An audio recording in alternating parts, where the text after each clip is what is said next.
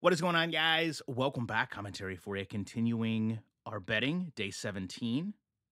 This is technically a pick for the ninth, but it actually fell on the 10th because, at least East Coast, this was this morning. Sean O'Malley to win over Marlon Chito Vera. I love UFC picks. I love these picks even more when they're coming from a service that I'm paying for, and I also agree with the pick. And we had that happen last week with Sopa. We have that happen yesterday, or really today, with Sean O'Malley.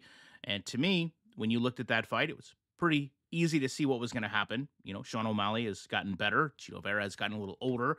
You can make the case that Sean O'Malley was definitively winning the first bout until a freak accident or kind of a nerve issue in his leg caused him to lose.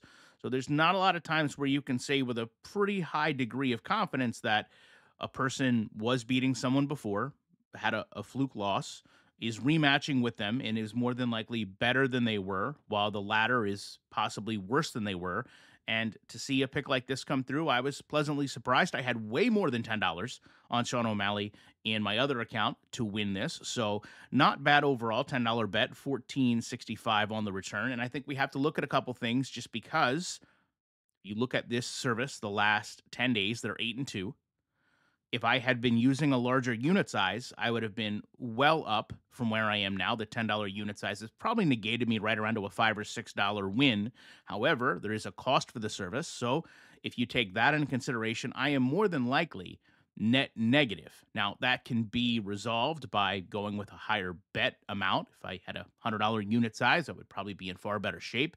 However, it's important to understand, and not a lot of people have commented, but I have seen people with the sentiment that, why would you pay a betting service? Well, to be fair, they are a betting service. They're providing something of value and they want their customer, in this case, me, to return. So they are aware of that. So it benefits them greatly to provide winning picks, not losing picks. So for that, they've basically done their part.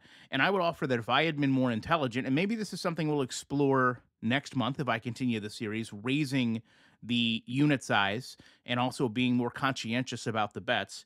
The two bets that I lost, one of them was on an NCAA game that was a live bet by the time I got the pick, because that was the one pick that really wasn't timely. And to that point, the team was already down by 10. I could have, if it wasn't for this experiment, said, you know what, I'm not going to bet on a team that's already down by 10 when a quarter of the game is over.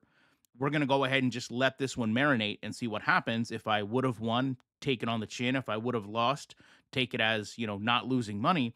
Had I done that, I'd been in a lot better shape. But again, that's part of what I wanted to do this series for: consistency, discipline, and staying true to something that I want truly to work. So another winning day I won't complain about, but again, it is a winning day where we're not winning enough to really be completely net positive based on the picks. I will say, if you just take into consideration the winners, right, the winning amount that I'm getting, even on a $10 unit size, would surpass the amount if you break down the full month of picks to the cost per day that I paid for them. So you do kind of have to look into that.